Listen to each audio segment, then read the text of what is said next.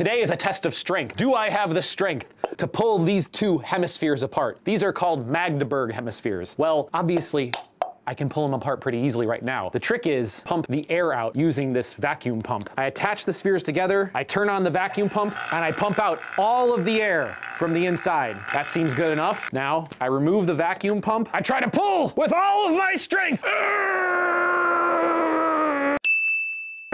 I can't do it. Let's get some teamwork in here. Come on, cameraman. All right, pull!